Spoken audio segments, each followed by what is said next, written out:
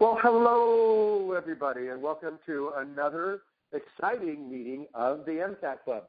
This is our weekly call for Monday, November the 18th, 2013.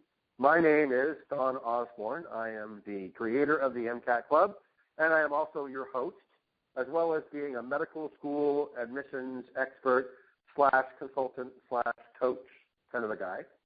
I work with students who really want to get into medical school, but may be stuck or feel a degree of uncertainty about, parts of their application profile, and maybe would like to get some helpful advice from somebody with a wide range of experience in medical school admissions.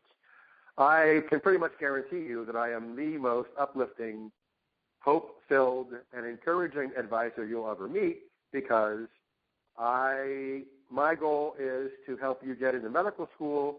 My goal is not to evaluate where your current state is and make you feel upset or discouraged about, if you have a temporary bad grade or, struggle with the MCAT or some other circumstance. My job is to help figure out solutions around those kinds of problems so that you can become a highly qualified candidate for medical school, get accepted to medical school, become a doctor, and do what you really want to do, which is to serve other human beings and help them stay healthy. So today, before we started, I started this session, I was talking with one of our MCAT Club members, and her name, she goes by Susan. Hi, Susan. How are you?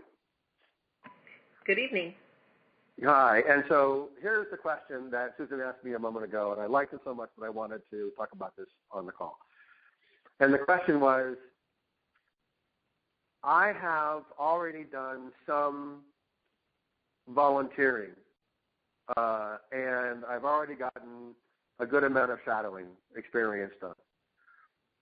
So I'm not sure that doing more of the same kinds of shadowing is going to be as much good to me, and I'm really wondering whether or not it's of any value at all whatsoever. So here's what I talked about.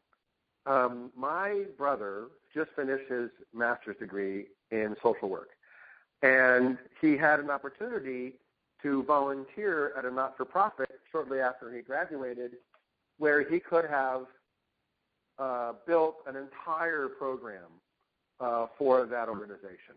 He could have, he had some specializations in anger management, and they really wanted him to run a program on anger management for their members. He's got a lot of experience in drug and alcohol counseling. He could have been doing that for them. They needed some help there.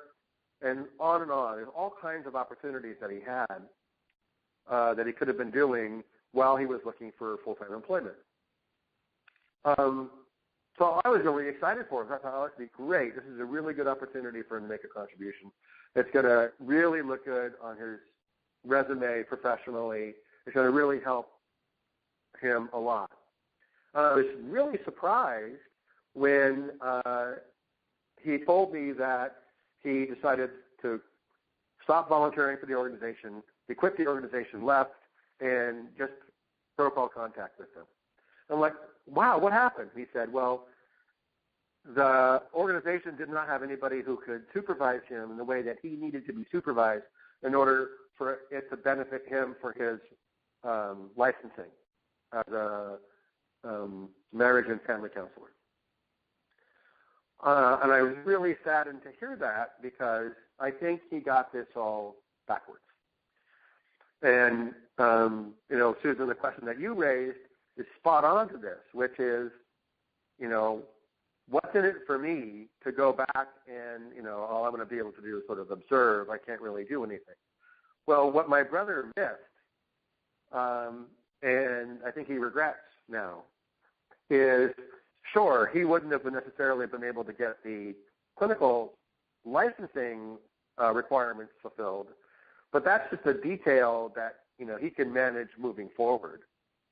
And what I really wish, I really wish he would have given me an opportunity to coach him on this, because I would have said to him, look, go ahead, do this volunteer work, get involved, get engaged, participate, and then along the way, find somebody else who's either in the organization or is a friend of the organization who can get you the licensing the licensing requirements that you need.